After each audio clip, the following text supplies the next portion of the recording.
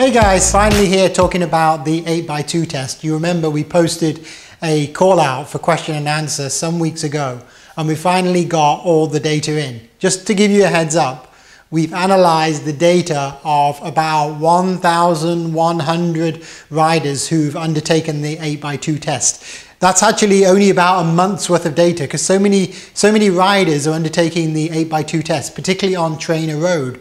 But a few are doing it on other platforms too. Not many on Zwift, it's fair to say, although as you probably know, we've recently posted the conversion of the 8x2 test from Trainer Road to Zwift, and it's in the description below. But really what we're here to do today is to bust the myths about the 8x2 test. Now I'm a bit nervous about this because last time when we busted the myths of the 20-minute FTP test, we got a lot of hate mail and unpleasant comments in the comments below. But I'm sure you guys will take this on board professionally and with due grace on this occasion. So without further ado, here are the myths busted regarding the 8x2 test. Now the 8x2 test is, first of all, said to be less arduous than other tests. But it turns out that if you measure the 8x2 test difficulty, and you can do that easily by looking at the training stress score of undergoing that 8x2 test. The 8x2 test as per protocol is actually more difficult than a classical 20-minute FTP test. The 20-minute FTP test is getting you around about 50 training stress score points. 100, by the way, is the amount of stress you'd have on your body if you completed a 60-minute workout at your FTP pace. So per protocol, 20-minute tests are getting you around 50 training stress score points, but it turns out that the 8x2 test, if you do it as per protocol, which takes an hour, by the way, takes a complete hour, which is a very long time, to complete that 8x2 test, is going to get you 57 training stress score points. So 57 as opposed to 50 is a higher training load on your body. Perhaps a better way to look at this, and this takes us into myth 2, is that you will find it easier to complete it, meaning the number of people that actually manage to do the protocol is higher for the 8x2 test than the 20-minute FTP test. And after all, that's why a lot of people are doing the 8x2 test. But it turns out that of those 1,100 riders or so, 1,181 actually, in our database who attempted the 8x2 test, 5% failed to do the first interval 1 of the 8x2 test. 5 additional percent, so 10% overall, failed to do interval 1 or 2, so 5% additional failed on interval 2. And 20% altogether either didn't complete it or they didn't make a substantially good effort, i.e. their heart rate was very low on interval 2 or their power was very low on interval 2. Effectively they gave up and just rode through it. They might have completed it, but they didn't do it really with a fair effort. So by the way, when we're looking at this data in this data set today, our analysis today takes out all those outliers. It also takes out everyone not doing it on a power meter, and it focuses on the core solid data. About 350 or so riders with core solid data outliers removed. So the next myth we're going to bust is that you've got to use either your best effort, or perhaps some people say your most recent effort, or the average of the two. The truth is it doesn't matter. And again, we've looked at this in this whole database. And the reason it doesn't matter, guys, is because if you look at the rider's average power in interval 1, it's around about 265 watts on average. Obviously, there's a big variation. The average power for interval 2 is, can you have a guess? It's actually only slightly down. It's around 263 watts. So there's only a tiny decrement in power for riders who make a really good effort. Actually, the heart rate, if you look at the heart rate tracing, goes up slightly from around about 165 to 167 beats per minute, I think it is, on average, showing that it is slightly harder to complete that second interval, but the power is only slightly down. So basically, when you're comparing mathematically interval 1 over the 60-minute best power, it doesn't really matter whether you use interval 1 power or interval 2 because the difference is so marginal. And the average of the two, 264. So basically, mathematically, statistically, it doesn't matter whether you use the first interval, the second interval, or the average of the two. Effectively, it's so close to the same mathematical equation that the error rate is absolutely marginal in terms of the differences between those comparisons. But here we go, guys. Here's the myth that you really want to know. And this is myth 4. Does the 90% rule apply?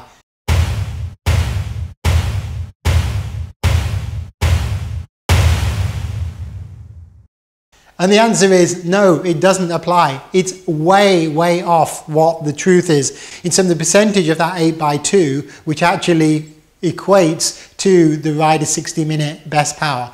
And just for the record, we have collected not just the 8x2 results, not just their 20-minute FTP test results, but their power curve analysis and their best power, not just the power on that ride, their best power throughout all their rides.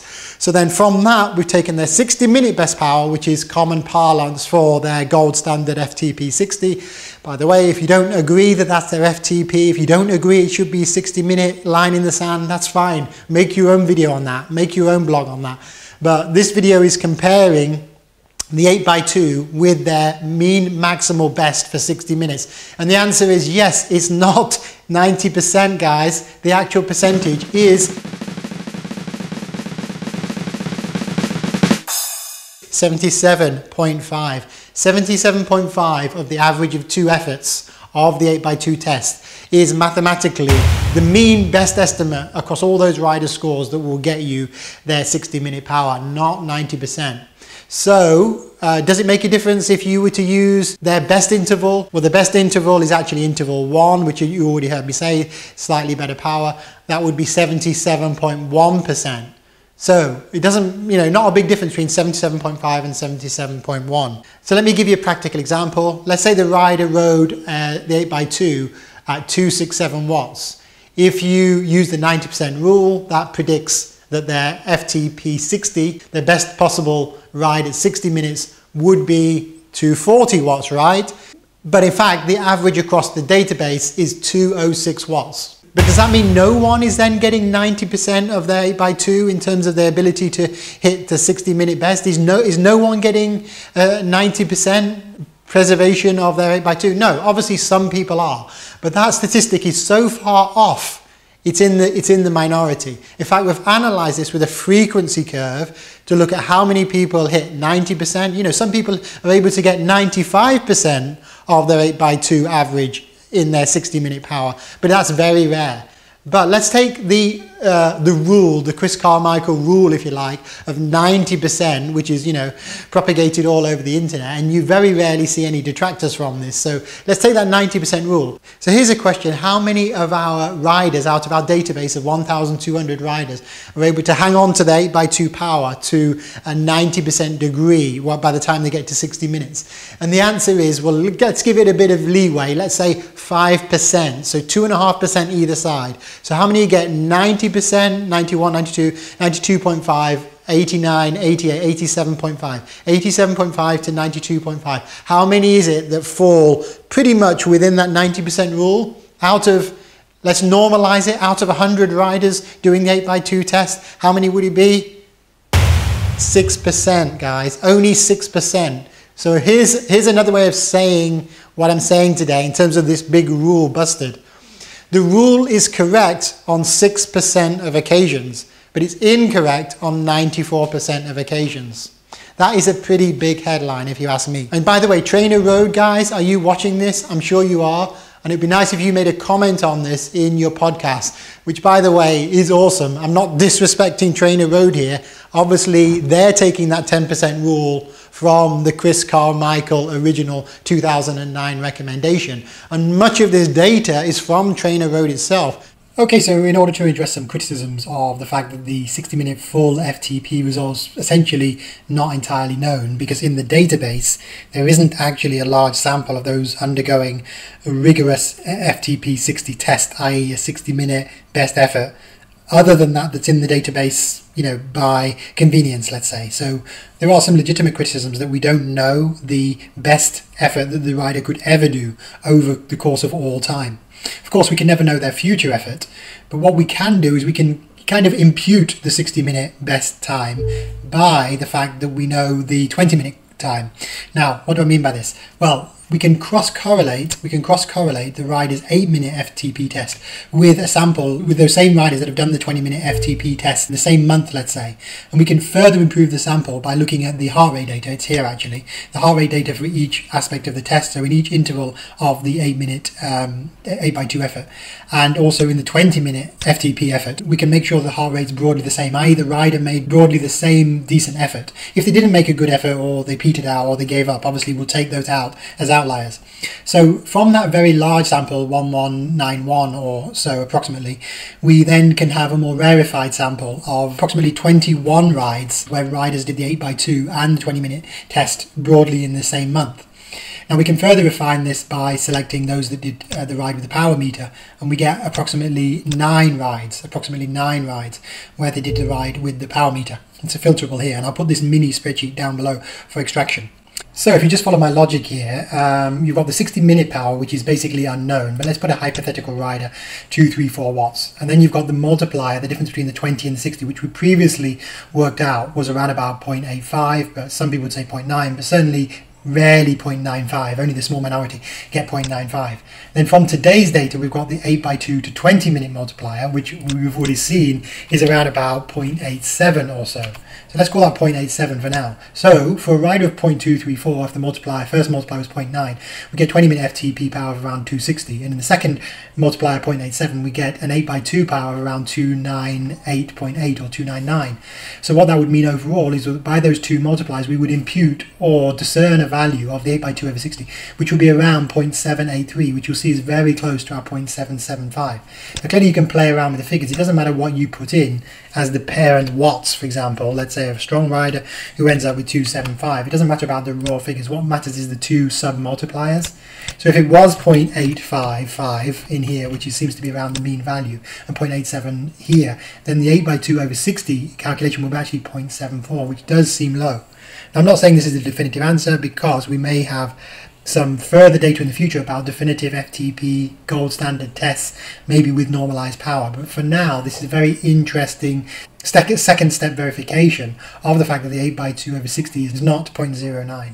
Okay, returning to the myths, guys. I was asked this in the Q&A recently. Is the magnitude of the error bigger or smaller with the 8x2 test compared to the 20-minute FTP test, which are both effectively predictors of your long gold standard 60-minute best ride? So which one is most out, if you like?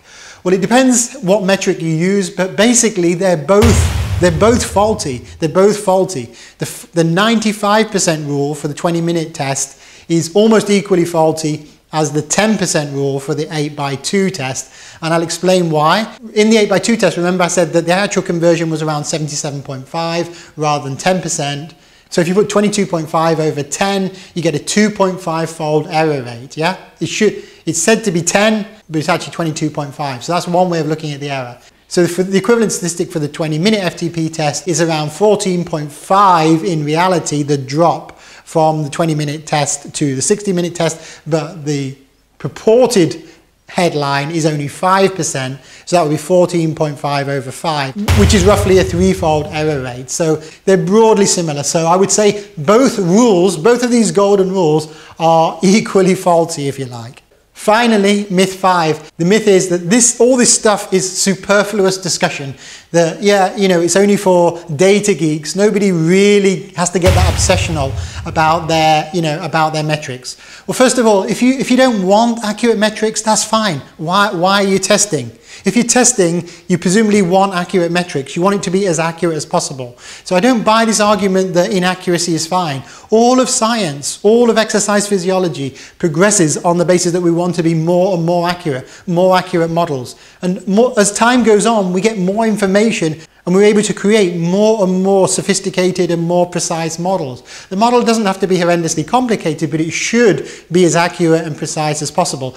And the reason that's important, one of the reasons, is because of training zones. So let's take a little example. Let's take a rider of 300 watts now, a strong rider who completes the 8x2 at 300 watts. The 10% rule would say what? That their FTP is around 270, right? But if you look at their zone 4 estimate then by, the classic Hunter, Allen and Andrew Coggan zone analysis, that would get you around 246 to 283 on zone 4. But it turns out that because of the miscalculation, the 300 watt 8x2 completer would actually have an FTP not of 270, but more realistically, according to this database, of 233, which would mean those zones, 246 to 280, would not be zone 4 at all, but zone 5. So what I'm saying there, guys, is this miscalculation of the 10% rule, and it's similar, by the way, for the 5% rule, but in this example, what the rider thinks they're riding at zone 4 would actually be zone 5. Similarly, for zone 3 would actually be zone 4. So the zones are mismatched, and it happens to be that the degree of magnitude of difference between the 10% rule and the actual reality, which is 22.5, is enough to shift your zone almost precisely. So riders riding with that 10% rule, if they use that for their zone and they haven't actually done a gold standard 60-minute test, which is very likely because the minority of riders have done a full 60-minute gold standard test. If they haven't done that, then they're probably riding completely one zone out, not just half a zone out of sync, but one entire zone out of sync. Right, guys, that's enough on the 8x2 test.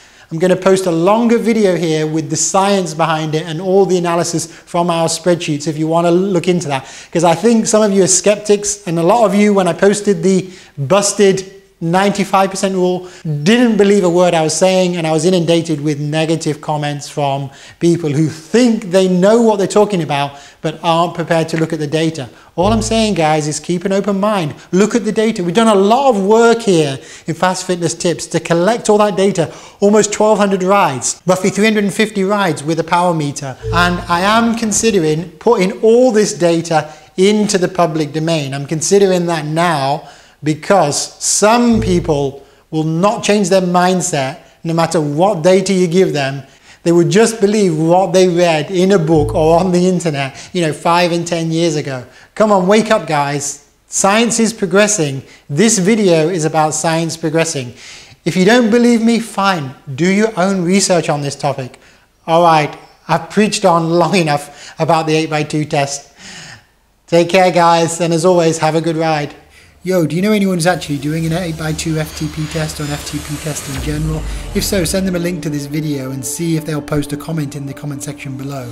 That way we can get some good feedback on whether people agree or disagree with my scientific analysis. Thanks a lot, guys.